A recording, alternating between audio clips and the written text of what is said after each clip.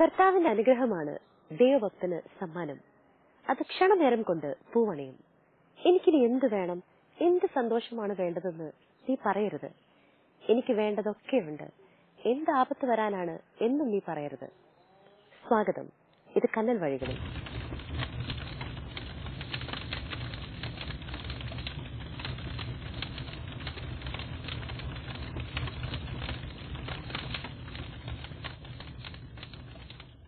കൺമുമ്പിൽ കാണുന്ന യാഥാർത്ഥ്യങ്ങളെല്ലാം കണ്ടില്ലെന്ന് നടിക്കാനാണ് പലർക്കും പലപ്പോഴും താല്പര്യം.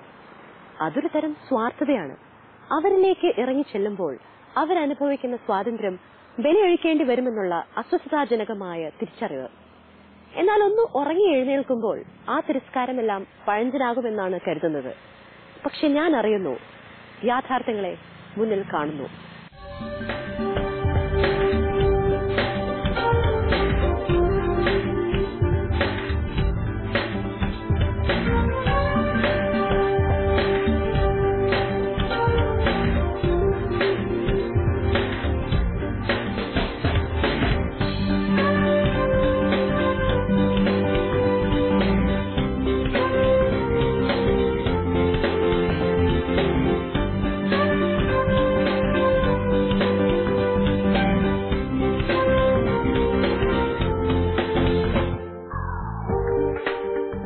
മലനാടിന്റെ നെഞ്ചുവിരിപ്പോടെ നിവർന്നു കിടക്കുന്ന പ്രദേശമാണ് പെരുമ്പാവൂർ.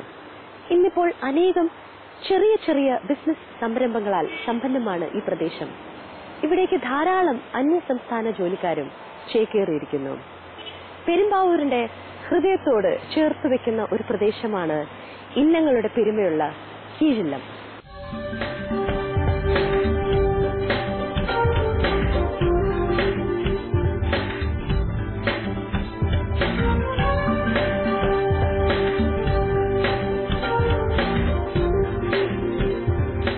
പെരുമ്പാവൂർ ശ്രീ ശങ്കര വിദ്യാപീഠത്തിൽ നിന്ന് ബിരുദവും, തൊടുപുഴ ധന്വന്തരി ആയുർവേദ സെന്ററിൽ നിന്ന് ഡിപ്ലോമയും, പിന്നീട് നാട്ടിൽ ആയുർവേദ മസാജറായി സേവനമനുഷ്ഠിച്ചുകൊണ്ടിരിക്കെ വിധി തിരുത്തുന്ന വേദനയായി ഒരു അപകടം.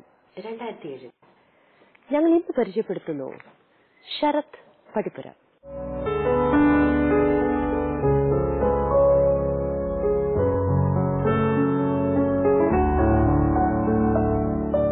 നമസ്കാരം ശരത്. ശരത് പടിപ്പുര. ശരത്, നമുക്ക് എല്ലാരും ഒന്ന് പരിചയപ്പെടണമല്ലോ. ആരൊക്കെയാണ് ഒന്ന് പരിചയപ്പെടുത്തിയ? അച്ഛൻ. അച്ഛന്റെ പേരെങ്ങനെ? ഷെഹർനാഥ്. നമസ്കാരം. അമ്മ. അമ്മയുടെ പേര്? ഇന്ദിരാദേവി. നമസ്കാരം അമ്മ. ചേട്ടത്തിയുടെ പേരെങ്ങനെ? രഞ്ജിനി. ചേട്ടത്തിയുടെ വാവയാണോ? വാവയുടെ പേരെങ്ങനെ? ആതിദേവ്. Nice name. ഇത് വൈഫ് അമൃത. ഹായ് അമൃത. അപ്പൊ ശരത്, നമുക്ക് വിശേഷങ്ങളൊക്കെ പറഞ്ഞു തുടങ്ങാം അല്ലെ? 2007 മാർച്ച് 5 ഉച്ചതിരിഞ്ഞ സമയം 1:30. അന്ന് ശരത്ത് വർക്ക് ചെയ്യുന്ന പരുത്തുവയലിലെ ആയുർവേദിക് സെന്ററിൽ നിന്ന് ഉച്ചയൂണിന് വീട്ടിലേക്ക് ഇറങ്ങിയതായിരുന്നു. വഴിയിൽ വെച്ചൊരു ശാരീരികമായ ഒരു അസ്വാസ്ഥ്യം തോന്നി, പ്രഷർ വേരിയേഷൻ. പിന്നെ ഉണ്ടായത്, താങ്കളുടെ ബൈക്ക് ഒരു ട്രക്കറിന്റെ കീഴിലേക്ക് അരയ്ക്ക് താഴെ താങ്കൾ തളർന്നുപോയി. പിന്നീടുള്ള 2 വർഷം കംപ്ലീറ്റ്ലി ബെഡ് റിഡൻ, കിടന്ന കിടപ്പ്. സ്പൈനൽ ഇഞ്ചുറി അഥവാ പാരാപ്ലീജിയ എന്ന് മെഡിക്കൽ ടേംസിൽ പറയാം. എങ്കിലും ഈ വീൽ ചെയറിലിരുന്ന് താങ്കളുടെ നേട്ടങ്ങളുടെ ഒരു ലിസ്റ്റ് എടുക്കുകയാണെങ്കിൽ അത് ആരെയും അത്ഭുതപ്പെടുത്തുന്നതായിരിക്കാം. അന്നത്തെ ആ ദിവസത്തെ പറ്റി പറയുന്നതിന് മുമ്പ് ഞങ്ങൾക്ക് ആദ്യം അറിയേണ്ടത് ശരത് എന്ന ഈ ചെറുപ്പക്കാരന്റെ ജീവിതത്തിലെ ആ നേട്ടങ്ങളെ കുറിച്ചാണ്. അത് കഴിഞ്ഞിട്ടാകാം ആ വിധി ദിവസം.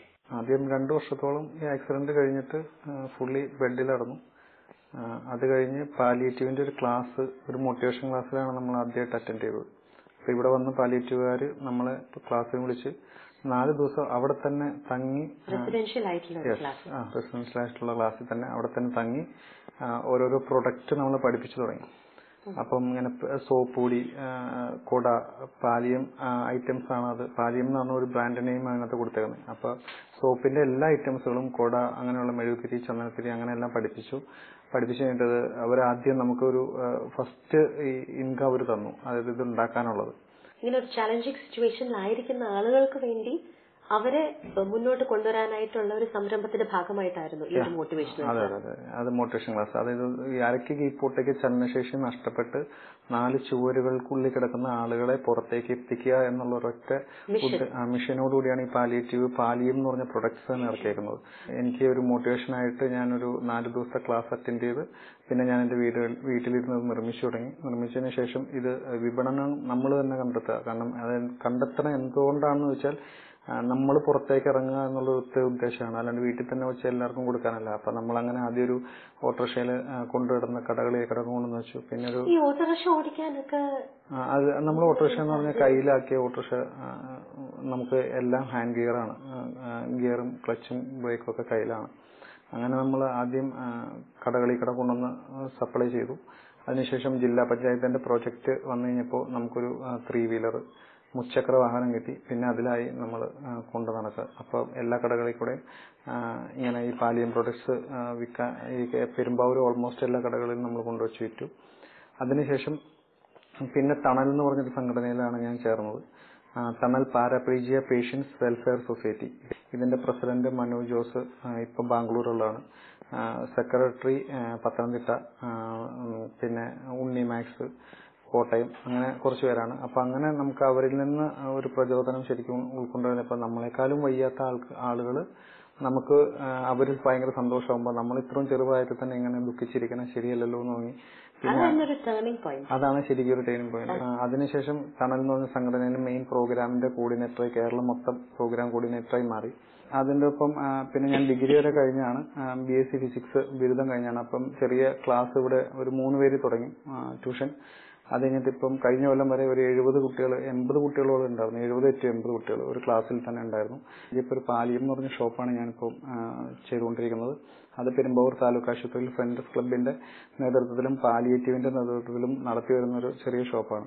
എപ്പോഴും ലീഡറാണ് താങ്കൾ. ഒത്തിരി മോട്ടിവേഷണൽ ക്ലാസ്സസ് ഒക്കെ എടുക്കാറുണ്ട്. കേരളം മൊത്തം ഒരുവിധം പത്തനംതിട്ട, ഇടുക്കി, പിന്നെ കോട്ടയം, മലപ്പുറം വരെ പോയി ക്ലാസ് എടുത്തിട്ടുണ്ട്. സ്ഥലങ്ങളിലെല്ലാം ശരത് ഒറ്റയ്ക്കാണ് കമ്മ്യൂട്ട് ചെയ്യുന്നത്? ഞാൻ ഒറ്റയ്ക്ക് ഉണ്ടാവും. പിന്നെ എന്നെ പോലെ വയ്യാത്ത ആരെങ്കിലും കൂട്ടിന് വരികയാണെങ്കിൽ അവരെയും വിളിച്ചോണ്ട് ഡ്രൈവ് ചെയ്താണ് പോകുന്നത്. ഡ്രൈവ് ചെയ്താ പോകുന്നത്. അതെനിക്കൊരു ഇൻട്രസ്റ്റിംഗ് പോയിന്റ് ആയിട്ട് തോന്നി. ഇങ്ങനെയുള്ളവർക്ക് ഡ്രൈവിംഗ് ലൈസൻസ് കിട്ടാനും എല്ലാം വളരെയധികം വളരെ ബുദ്ധിമുട്ടാണ് ഡ്രൈവിംഗ് ലൈസൻസ് കിട്ടാൻ. കാരണം 3 വീലറിന്റെ ലൈസൻസ് കിട്ടാനായിട്ട് ബുദ്ധിമുട്ടില്ല. കാരണം ജില്ലാ പഞ്ചായത്ത് അത് ഓൾറെഡി കൊടുക്കുന്നുണ്ട് 3 വീലർ. പക്ഷെ കാറിന്റെ ലൈസൻസ് എന്ന് പറഞ്ഞാൽ അത് കുറച്ചും കൂടെ ബുദ്ധിമുട്ടാണ്. അവരെ ഇരുത്തി, അതായത് ആർടിഒനെ ഇരുത്തി ഓടിച്ച് അവർക്ക് ബോധ്യപ്പെടണം ഇങ്ങനെ മേജർ ആക്സിഡന്റ് ഒന്നും ഉണ്ടാവില്ല എന്ന് ബോധ്യപ്പെട്ടാൽ മാത്രമാണ്. ഞാനൊരു 10 പ്രാവശ്യമെങ്കിലും അവരെഴുതി ശരിക്കും എക്സ്പീരിയൻസ് തെളിയിച്ചതിന് ശേഷമാണ് ഞാൻ ഡ്രൈവിംഗ് ലൈസൻസ് എടുത്തത്. ശരിക്കും ശരത്തിനൊരു ഡിറ്റർമിനേഷൻ ആണല്ലേ? എന്തൊരു സാധനമാണെങ്കിൽ അതൊരു ഓപ്പർച്യൂണിറ്റി ആണെന്ന് കണ്ടാൽ അത് കീഴടക്കിയേ.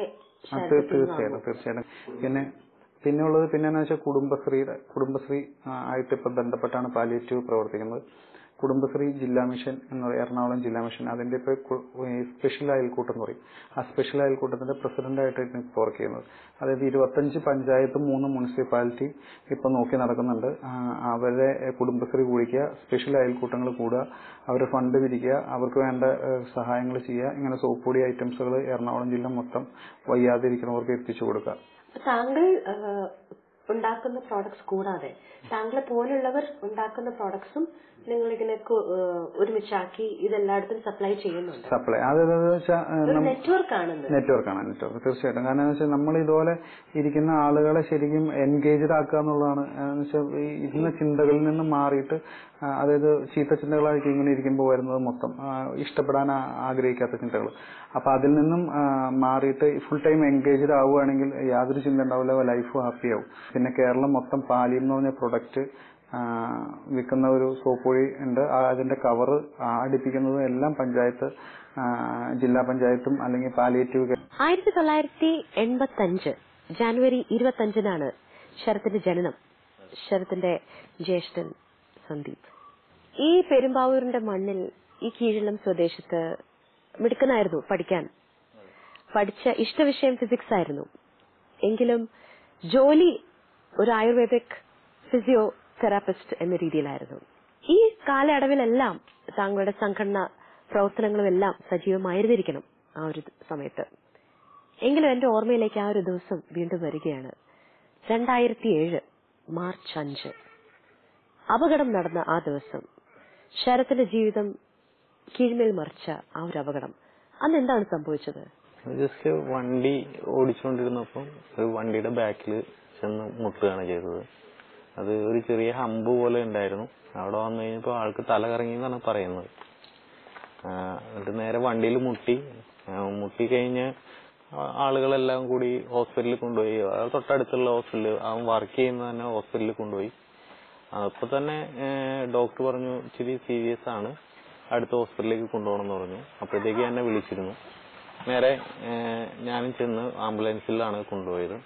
കൊണ്ടുപോയി കഴിഞ്ഞാൽ അവിടെ എത്തിക്കഴിഞ്ഞപ്പോഴാണ് ഇത്ര സീരിയസ് ആണെന്ന് നമ്മൾ അറിയുന്നത്. ആൾക്ക് വേറെ ഒരു മുറിവോ കാര്യങ്ങളോ ഒന്നും ഉണ്ടായിരുന്നില്ല.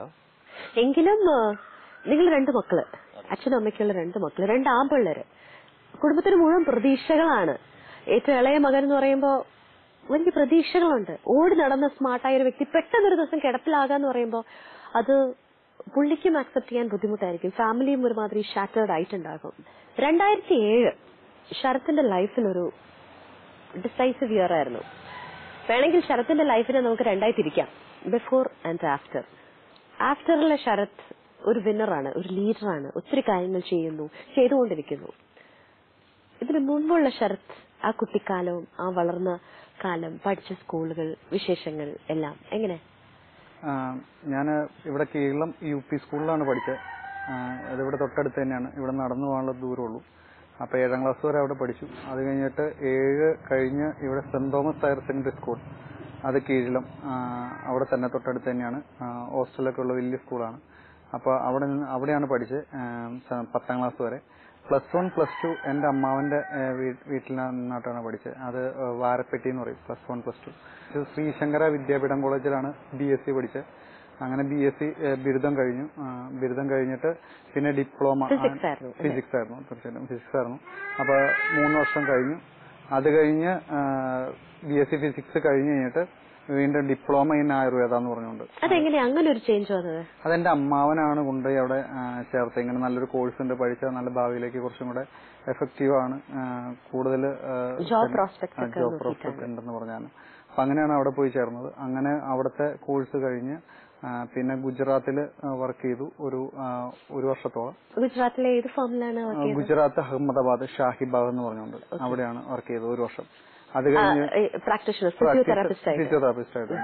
അത് കഴിഞ്ഞ് അവിടുന്ന് അത് ധന്വന്തരിയിലാണ് ഞാൻ പഠിച്ചത്, തൊടുപുഴ.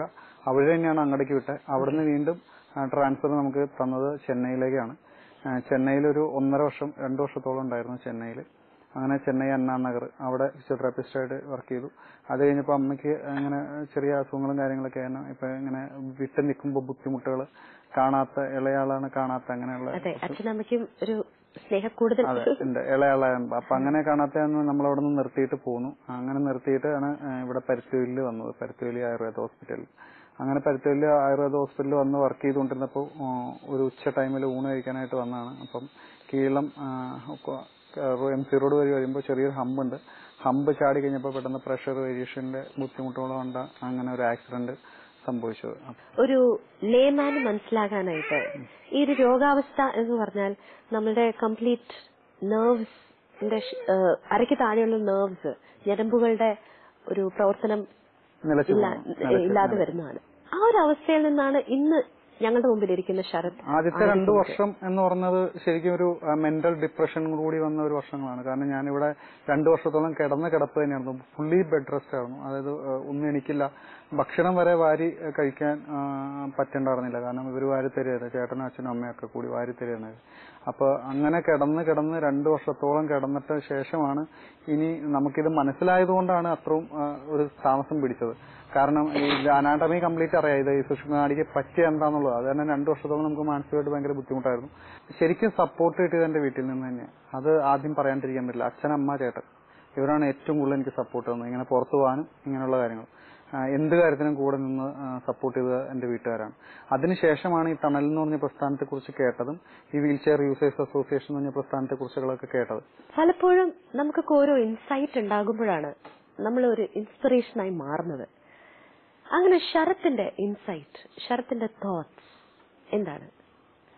ആദ്യം ശരിക്കും പറഞ്ഞാൽ വീട് നന്നാവുക, അതിലൂടെ സമൂഹം നന്നാവുക, അതിലൂടെ മൊത്തം എല്ലാ മേഖലകളിലും ആളുകൾ മുന്നോട്ടിറങ്ങുക. അങ്ങനെ ആദ്യം കുടുംബമാണ് നമ്മൾ നോക്കിയിട്ടാണ്. കുടുംബം കഴിഞ്ഞ് കഴിഞ്ഞാൽ പിന്നെ രണ്ടാമത് വരുന്നതാണ് ഞങ്ങളുടെ അസോസിയേഷൻ പ്രവർത്തനങ്ങൾ. അപ്പോൾ ഏറ്റവും കൂടുതൽ ഈ 4 ചുമരുകൾക്കുള്ളിൽ തിളയ്ക്കപ്പെട്ട ജീവിതങ്ങൾ, പരസഹായം കൂടാണ്ട് നടക്കുന്ന ജീവിതങ്ങളെ ഈ ഒരു വെളിച്ചം, പുറത്ത് ഒരു ദൈവത്തിന്റെ ഒരു വെളിച്ചമുണ്ടെങ്കിൽ ആ വെളിച്ചം കാണിക്കുക എന്നുള്ളൊരു ഒറ്റ ചിന്താഗതി മാത്രമേ ഇപ്പം മനസ്സിലുള്ളൂ.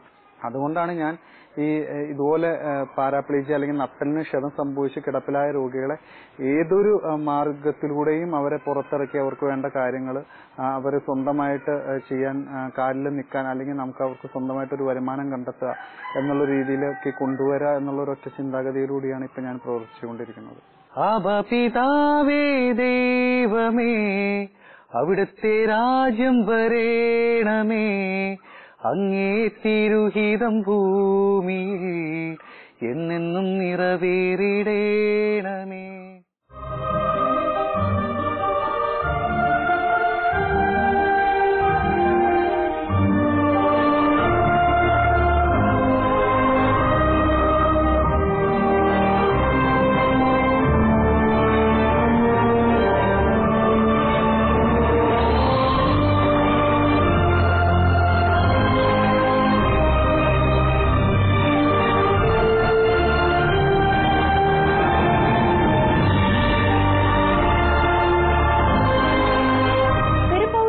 ആശുപത്രിയിൽ ജൂനിയർ ഹെൽത്ത് ഇൻസ്പെക്ടർ ആയിരുന്ന ശ്രീ വിപിൻ PS. നമസ്കാരം സർ.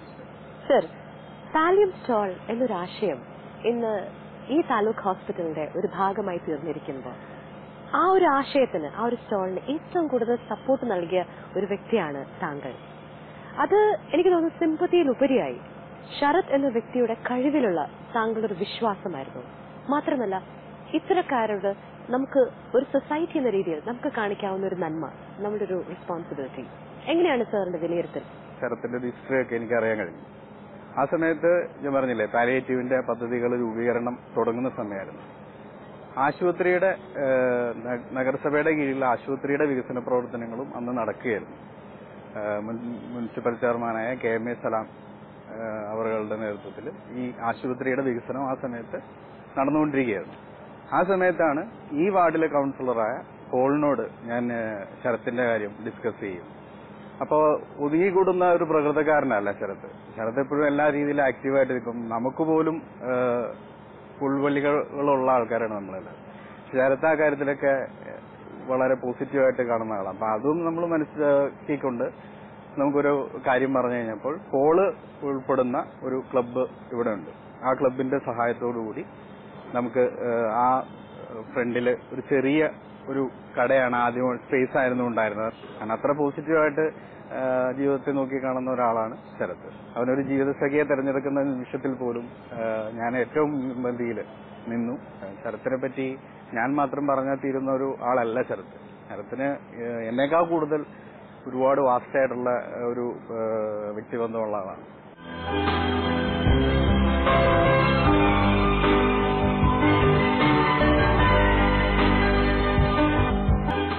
പെരുമ്പാവൂർ മുനിസിപ്പാലിറ്റി മുൻ കൌൺസിലറും സെന്റേഴ്സ് ക്ലബ് പ്രസിഡന്റുമായ ശ്രീ പോൾ പടിക്കൽ, സെന്റേഴ്സ് ക്ലബ് മെമ്പേഴ്സായ വിനോദ്, നിതിൻ, റനീഷ്.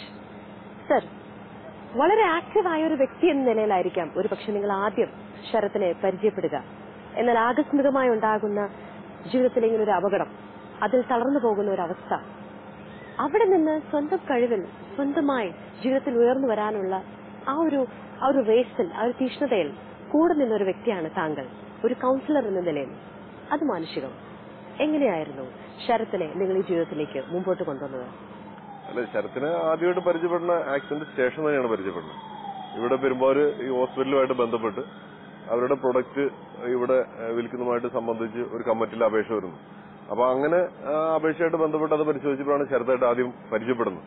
കുറച്ച് കാര്യങ്ങളെല്ലാം സമൂഹത്തിന് വേണ്ടി ചെയ്യണം, സ്വയം അധ്വാനത്തിലൂടെ എന്തെങ്കിലും കാര്യങ്ങൾ പോസിറ്റീവായിട്ട് ചെയ്യണം എന്നൊരു കാഴ്ചപ്പാട് അദ്ദേഹത്തിനുണ്ടെന്ന് മനസ്സിലാക്കി. അങ്ങനെ നിരന്തരമായിട്ട് ഇവിടെ അവരുടെ ഉൽപ്പന്നങ്ങൾ, പാലിയം ഉൽപ്പന്നങ്ങൾ വിൽക്കാൻ വേണ്ടിയിട്ടുള്ള ഒരു ഷോപ്പ് ഇവിടെ ചെയ്യണം എന്നുള്ള അദ്ദേഹത്തിന്റെ ആഗ്രഹം പ്രകടിപ്പിക്കുന്നു. അപ്പൊ അങ്ങനെ കേട്ടപ്പോൾ അതൊരു വലിയൊരു സംഭവമായിട്ട് തന്നെ കരുതി. സാധാരണ രീതിയിൽ നമുക്ക് എന്തെങ്കിലും ഒരു ചെറിയ ബുദ്ധിമുട്ട് വരുമ്പോൾ നമ്മളെല്ലാം മാനസികമായിട്ട് തളരുന്ന ഒരു അവസ്ഥയാണ്. പക്ഷെ അതിൽ നിന്നെല്ലാം വ്യത്യസ്തമായിട്ട് സ്വയം അതിൽ നിന്ന് മുക്തി നേടുകയും അത് മറ്റുള്ളവർക്ക് ഒരു പ്രചോദനം എന്നുള്ള രീതിയിൽ ഇത്ര ഒരു കൂട്ടായ്മ സംഘടിപ്പിക്കാൻ അദ്ദേഹം നേതൃത്വം നൽകിയെന്ന് മനസ്സിലാക്കി. അപ്പൊ അദ്ദേഹം ഉണ്ടാക്കുന്ന പ്രൊഡക്റ്റ് മാത്രമല്ല ശരത് മറ്റുള്ള ആളുകൾക്കും കൂടെ ഇതുപോലെ തന്നെ വീടുകളിൽ തന്നെ അല്ലെങ്കിൽ ഒരു മുറികളിൽ തന്നെ അടഞ്ഞ് ജീവിതം മുന്നോട്ട് കൊണ്ടുപോകുന്ന ഒരു അവസ്ഥയിൽ നിന്ന് വ്യത്യസ്തമായിട്ട് അവരെ നമ്മുടെ മുഖ്യധാരയിലേക്ക് ഇറക്കാൻ, അവര് സ്വന്തം ഒരു അധ്വാനിക്കുന്ന സംഭവം, അത് ആ അധ്വാനത്തിൽ നിന്നൊരു ചെറിയ തുക സമ്പാദിക്കുന്നത്, അതുപോലെ തന്നെ സമൂഹത്തിലേക്ക് ഇറങ്ങി ചെല്ലാൻ അത്രമൊക്കെ ഒരു ആളുകളെ ഒരുപാട് പേരെ ശരത്തിന്റെ ഒരു പ്രവർത്തനം കൊണ്ട് മുന്നോട്ട് കൊണ്ടുവരാൻ സാധിച്ചു എന്ന് മനസ്സിലാക്കി. അങ്ങനെയാണ് ഞങ്ങളുടെ കൂട്ടായ്മ, ഞങ്ങളിവിടെ ഫെൻഡസ് എന്ന് പറഞ്ഞ ക്ലബ്ബുണ്ട്. അപ്പൊ ക്ലബിന്റെ രീതിയിൽ ചെറിയ രീതിയിൽ ഞങ്ങളെ കഴിയുന്ന രീതിയിൽ ജീവകാരുണ്യ പ്രവർത്തനങ്ങൾ ചെയ്യുന്ന ഒരു ക്ലബ്ബാണത്. അതെ അതെ, അനേകം വർഷങ്ങൾ. അതെ, ഞങ്ങൾ എല്ലാ വർഷവും ചെയ്യുന്നതാണ്. ഇപ്പൊ നമ്മുടെ 18ാമത് വാർഷികത്തോടനുബന്ധിച്ചാണ് ഇത് ചെയ്തത്. പക്ഷെ നമ്മളെ സംബന്ധിച്ച് ഞങ്ങൾ ചെയ്തതിൽ ഏറ്റവും വലിയൊരു കാര്യമായിട്ട് ഞങ്ങൾ കരുതാണ്. കാരണം അദ്ദേഹം സമൂഹത്തിന് വേണ്ടി കൊടുത്തത്, ശരത് സമൂഹത്തിന് വേണ്ടി കൊടുത്തത് വലിയ കാര്യം. അതില് ചെറിയൊരു പങ്കാളിത്തം നമ്മൾ ചെയ്തു കൊടുത്ത സംഭവം അദ്ദേഹം ചെയ്ത പ്രവൃത്തിയുമായിട്ട് താരതമ്യപ്പെടുത്തുമ്പോൾ വളരെ ചെറിയൊരു കാര്യമാണ്. പക്ഷെ അതില് പങ്കാളിയാവാൻ സാധിച്ചു എന്നുള്ളൊരു വളരെ ഒരു ചില സമയത്ത് നമുക്കറിയില്ല ആരിലൂടെയാണ് ദൈവം പ്രവർത്തിക്കുന്നത്. വലിയൊരു പ്രവർത്തനം ചെയ്യാനായിട്ട് ഒരു പക്ഷേ നമ്മുടെ ചെറിയൊരു പുഷ് മാത്രമായിരിക്കും ഇവർക്ക് വേണ്ടത്. പക്ഷെ ഈ ഒരു മൂവ്മെന്റിലൂടെ ശരത്തിന്റെ ജീവിതത്തിലും ശരത്തിനെ പോലുള്ള ധാരാളം പേരുടെ ജീവിതത്തിലും ഇതൊരു വ്യത്യാസം ഉണ്ടാക്കിയിട്ടുണ്ട്. ഒത്തിരി വ്യത്യാസം ഉണ്ടാക്കിയിട്ടുണ്ട്. കാരണം ഞങ്ങൾ ശരത്ത് സംഘടിപ്പിച്ച ക്യാമ്പുകളിലൊക്കെ പങ്കെടുത്തിട്ടുണ്ട്. അത് ഒത്തിരി ദൂരെ നിന്ന് തന്നെ ആളുകൾ ആ ക്യാമ്പിൽ വരികയും ആ ക്യാമ്പിൽ വളരെ ഒരു സന്തോഷകരമായ ഒരു അന്തരീക്ഷം, അത് നമ്മളെ സംബന്ധിച്ച് ഭയങ്കര ഒരു വ്യത്യസ്തമായൊരു സംഭവമായിരുന്നു. ഒരു 8 മാസങ്ങൾക്ക് മുമ്പ് സ്വന്തം ഇഷ്ടപ്രകാരം, സ്വന്തം തീരുമാനപ്രകാരം ശരത് പടിപ്പുരയുടെ ജീവിതത്തിലേക്ക് ഒരു വധുവായി അമൃത എത്തി. നിങ്ങളുടെ ഒരുമിച്ചുള്ള ജീവിതം ആരംഭിക്കുന്നു. ഞങ്ങൾക്കറിയാൻ താല്പര്യമാണ് നിങ്ങളുടെ പ്രണയവും ഇന്ന് ശരത്തിൽ എത്തിയിരിക്കുന്ന ആ ഒരു വിജയവും നാളെയെക്കുറിച്ചുള്ള നിങ്ങളുടെ സ്വപ്നങ്ങളും ആഗ്രഹങ്ങളും. ആർക്കറിയാം, ഒരു പക്ഷേ നാളെ നിങ്ങളുടെ ഈ ദാമ്പത്യം ഒരു വിളക്കായി തീർന്നെങ്കിലോ? എന്നാണ് അമൃത ശരത്തിനെ പരിചയപ്പെടുന്നത്? ഞാൻ ആദ്യമായിട്ട് ശരത്തിനെ പരിചയപ്പെടുന്ന ഒരു 1.5 വർഷങ്ങൾക്ക് മുമ്പാണ്. അത് ഇവരുടെ തന്നെ ഒരു പാലിയേറ്റീവിന്റെ ഒരു ക്യാമ്പിൽ വെച്ച് കണ്ട്. അപ്പോ അവിടുത്തെ ഓരോ പ്രവർത്തനങ്ങളും അവരുടെ ആ ഒരു കൂട്ടായ്മയും പിന്നെ ശരത്തിന്റെ പ്രവർത്തനങ്ങളൊക്കെ കണ്ടു കഴിഞ്ഞപ്പോ ഒരുപാട് ഇഷ്ടമായി. പിന്നെ അന്ന് അമൃത അപ്പൊ ഇങ്ങനെയുള്ള ക്യാമ്പുകളുമായി എല്ലാം സഹകരിക്കുന്ന ഒരു വ്യക്തിയാണ്. എന്റെ ഒരു കസിൻ ഇതിലുണ്ട്, പാരാപ്ലീജിക് ആണ്. അപ്പൊ ആളുടെ കൂടെ ഇടയ്ക്ക് പോകുമ്പോ കണ്ടു, മിണ്ടി. പിന്നെ അങ്ങനെയാണ് ശരത്തിന്റെ ആ ഒരു ചുറുചുറുപ്പും ലീഡർഷിപ്പും എല്ലാം കണ്ടത്. അതെ. പിന്നെ കൂടുതലായിട്ട് ഞാൻ പിന്നെ അതില് പോകാൻ ശ്രമിച്ചിരുന്നു, ക്ലാസ്സുകൾക്കും ക്യാമ്പിനൊക്കെ. അങ്ങനെ പരിചയപ്പെട്ടു. നമ്മൾ ധാരാളം ആളുകളെ പരിചയപ്പെടുന്നു, ധാരാളം ആളുകൾ നമ്മൾ ഇൻസ്പയർ ചെയ്യാറുണ്ട്, ഇംപ്രസ് ചെയ്യാറുണ്ട്. എന്നാലും നമ്മുടെ ഒരു ജീവിതം വളരെ യങ് ആണ് അമൃത. സ്വന്തം ജീവിതം തന്നെ ഇങ്ങനൊരാൾക്ക്, ഇങ്ങനൊരാളുടെ കൂടെ, ഇയാളുടെ കാലുകളായി നടക്കണം, ഇയാളുടെ കൂടെ സഞ്ചരിക്കണം, എന്ത് തീരുമാനം എടുക്കാൻ കുറച്ച് ഗട്സും കൂടെ വേണം. അങ്ങനെയുള്ളവർക്കാണല്ലോ നമ്മളൊരു താങ്ങും തലങ്ങുമായിട്ട് വേണ്ടത്. ആ ഒരു തീരുമാനത്തിൽ നിന്ന് എത്തി. അപ്പൊ അങ്ങനെ തീരുമാനിച്ചപ്പോൾ ഫാമിലിയിലെല്ലാവരും, ചുറ്റുമുള്ള എല്ലാവരും സപ്പോർട്ടായിരുന്നോ? എല്ലാരും സപ്പോർട്ടൊന്നും ആയിരുന്നില്ല, എന്നാലും അത്യാവശ്യം ഒക്കെ ഉണ്ടായുള്ളൂ. പിന്നെ എന്റെ ഇഷ്ടം അത്രയ്ക്ക് ഇതായതുകൊണ്ട് അംഗീകരിച്ചു. ഈ വീൽ ചെയറിലിരുന്ന് ശരത്ത് നേടിയ നേട്ടങ്ങൾ, ആ ലിസ്റ്റ് വലിയൊരു ലിസ്റ്റാണെന്ന് എനിക്കറിയാം. ലാസ്റ്റ് കിട്ടിയത് ഒരു എൻ പരമേശ്വരൻ നായർ ട്രസ്റ്റ് അവാർഡാണ്, ആദ്യകാല കമ്മ്യൂണിസ്റ്റ് നേതാവിന്റെ. അത് 2016 ജീവകാരുണ്യ പ്രവർത്തനത്തിന് വേണ്ടിയിട്ടാണ് അവർ തന്നത്. അതുപോലെ കൂട്ടായ്മകൾ സംഘടിപ്പിക്കുക, അവർക്ക് വേണ്ട കാര്യങ്ങൾ ചെയ്തു കൊടുക്കുക, അവരുടെ മാനസിക ഉല്ലാസം കൊടുക്കുക, അങ്ങനെയുള്ള പരിപാടികൾക്കാണ് എൻ പരമേശ്വരൻ നായർ ട്രസ്റ്റ് അവാർഡാണ്. പിന്നെ നാസ് എന്ന് പറഞ്ഞുകൊണ്ട് അത് തന്നെ നമ്മുടെ മൂവാറ്റുപുഴ ആർട്സ് ആൻഡ് സൊസൈറ്റി, അവരുടെ ഒരു ജോർജ് കുന്നപ്പള്ളി പുരസ്കാരം എന്ന് പറഞ്ഞുകൊണ്ട്, അതും 2016 തന്നെയാണ് ജോർജ് കുന്നപ്പള്ളി പുരസ്കാരം കിട്ടിയത്. പിന്നെ ആദ്യമായിട്ട് ഒരു അവാർഡ് എന്ന് പറഞ്ഞു കഴിഞ്ഞാൽ അത് ഞങ്ങളുടെ തണൽ എന്ന് പറഞ്ഞുകൊണ്ട്, തണൽ പാരാപ്ലീജിയ പേഷ്യൻസ് വെൽഫെയർ സൊസൈറ്റി, അതിനാണ്. അത് ശ്രേഷ്ഠ കത്തോലിക്ക ബാബ പുരസ്കാരമാണ്. 2015 ശ്രേഷ്ഠ കത്തോലിക്ക ബാബ പുരസ്കാരമാണ് കിട്ടിയിരിക്കുന്നത്. അത് കൂടാണ്ട് സ്പർശം എന്ന് പറഞ്ഞ ഒരു പരിപാടി എറണാകുളം ഇടപ്പള്ളിയിൽ നടത്തിയായിരുന്നു. അത് ദിലീപ്, അങ്ങനെ ഉന്നത ആയിട്ടുള്ള സിനിമാ നടന്മാര് ഞങ്ങൾ രണ്ടുപേരെയും ആദരിക്കുകയുണ്ടായി. അന്ന് ഞങ്ങളുടെ കല്യാണം കഴിഞ്ഞ് ഇത്ര ഒരു ഇൻസ്പിറേഷൻ ആകട്ടെ മറ്റുള്ളവർക്കും വേണ്ടിയിട്ട്. പിന്നെ മലപ്പുറത്തുനിന്ന് ഒരു ആദരം കിട്ടിയിട്ടുണ്ട്. സ്നേഹസംഗമം എന്ന് പറഞ്ഞുകൊണ്ടൊരു ഗ്രൂപ്പിന്റെ മലപ്പുറത്ത് പോയി നമ്മളത് വാങ്ങിയിട്ടുണ്ട്. അത് കൂടാണ്ട് ഗാനമേള ട്രൂപ്പുകൾ നമ്മൾ ഓരോ കോർഡിനേറ്റ് ചെയ്ത് അവിടെ കൊണ്ടുപോകുമ്പോൾ അവിടെ നിന്ന് ഇങ്ങനെ കൊണ്ടുപോകുന്ന കുടുംബശ്രീയുടെ തേൻവരിക്ക ഫെസ്റ്റ് എന്ന് പറഞ്ഞുകൊണ്ട് അവിടെ നിന്നൊരു അവാർഡ് പോലെ നമുക്ക് തന്നിട്ടുണ്ട്. നമ്മളിങ്ങനെ ചെയ്യുന്ന പ്രവർത്തനത്തിന് ഒരു അംഗീകാരം. ഈ കുറവ് ഓവർകം ചെയ്ത് താങ്കൾ ഇന്ന് പ്രവർത്തിക്കുന്ന എല്ലാ മേഖലയിലൂടെ താങ്കൾ ഇന്ന് വലിയ വലിയ ഉയരങ്ങൾ കീഴടക്കിക്കൊണ്ടിരിക്കുന്നു, വലിയ വലിയ നേട്ടങ്ങൾ. ആ യാത്ര ഇനി തുടരുന്നു. തീർച്ചയായിട്ടും. എന്ന് വെച്ചാൽ നടക്കാൻ ഒരു പക്ഷേ നടന്നുകൊണ്ടിരിക്കുന്ന കാലഘട്ടമാണെങ്കിൽ ചിലപ്പോൾ ഇതുപോലൊന്നും ഒരു സ്ഥലത്ത് എത്തിപ്പെടില്ല. അതൊരു വീഴ്ചയിൽ നിന്ന് കുറച്ച് അനുഭവങ്ങളും പാഠങ്ങളും പഠിച്ച് അതുകൊണ്ട് കുറച്ച് കഷ്ടപ്പാടുകളും ബുദ്ധിമുട്ടുകളും നേടി കഠിനാധ്വാനത്തിലൂടെയാണ് ഈ ഒരു മേഖലയിലേക്ക് എത്തിപ്പെട്ടത്. അപ്പൊ തീർച്ചയായിട്ടും അതിന്റേതായ ഒരു വില നമ്മുടെ സമൂഹം നമുക്ക് തരുന്നുണ്ട്. പിന്നെ മുഖ്യധാരയിലേക്ക് നമ്മളെ മാറ്റി നിർത്താണ്ട് സമൂഹം ഇപ്പോൾ ഒത്തിരി മുന്നോട്ട് ഉള്ള പ്രവർത്തനങ്ങളിൽ നമ്മളെ പങ്കെടുപ്പിക്കേണ്ടെന്നുള്ളതിന്റെ ഒരു ഉത്തമ ഉദാഹരണമാണ് ഞാനൊക്കെ. ദൈവത്തെ പഴിക്കാത്ത വിധികൾ കൊണ്ട് വന്ന് ചേർന്ന ഈ അപകടം മൂലം വന്നേക്കുന്ന വീൽ ചെയറിലിരിക്കുന്ന സുഹൃത്തുക്കൾ കൂടി നമ്മുടെ വീൽ ചെയർ യൂസേഴ്സ് അസോസിയേഷൻ എന്ന് പറഞ്ഞൊരു അസോസിയേഷൻ ഉണ്ടാക്കിയിട്ടുണ്ട്. അപ്പൊ അതിന്റെ ഒപ്പം വീൽ ചെയറിൽ തന്നെ ഇരിക്കുന്നവരുടെ ഗാനമേള ട്രൂപ്പും അവിടെ വരുന്നുണ്ട്. ഫ്രീഡം ഓൺ വീൽസ് എന്നാണ് ഗാനമേള ട്രൂപ്പിന്റെ പേര്. പക്ഷെ ശരത്തിന്റെ ജീവിതം ഒരു എക്സാമ്പിൾ ആവുന്നത് എങ്ങനെയാണെന്നറിയോ? വീണു നടക്കാതെ ആ വീഴ്ചയിൽ നിന്ന് എഴുന്നേറ്റ് ഓടാനായി താങ്കൾ ശ്രമിക്കുന്നുണ്ടല്ലോ. തീർച്ചയായിട്ടും. ആ ഒരു ഓട്ടത്തിലാണ് ജീവിതത്തെ സ്നേഹിച്ച് സന്തോഷമായി കുറവുകളെ മറന്ന് കീഴടക്കാനുള്ള ഒരു റേസാണ് താങ്കൾക്കുള്ള ഗ്രേസ്. കടുത്ത ചൂടിന്റെ വിരിപ്പിന് കീഴിൽ പൊള്ളുന്ന യാഥാർത്ഥ്യങ്ങളുമായി ശരത് പടിപ്പുര എന്ന ചെറുപ്പക്കാരനും കുടുംബവും ഇന്ന് നിൽക്കുന്നത് ദൈവം അറിഞ്ഞു നൽകിയ ആ തണലിന് കീഴിൽ തന്നെയാണ്. എന്തുകൊണ്ട് വിധി ഇങ്ങനെ ക്രൂരത കാണിച്ചു എന്ന് പറയാതെ നമ്മുടെ വിരൽ തൊട്ടുണർത്താൻ അദൃശ്യമായ ശക്തി ഒപ്പമുണ്ട് എന്ന ചിന്തയല്ലേ ഓരോ ജീവന്റെയും നിലനിൽപ്പിന് ആധാരം. നമുക്ക് അടുത്ത ആഴ്ച ഇനിയും കണ്ടുമുട്ടാം പുതിയ അതിഥിയും പുതിയ വിശേഷങ്ങളുമായി കനൽ വഴികളിൽ. നമസ്കാരം.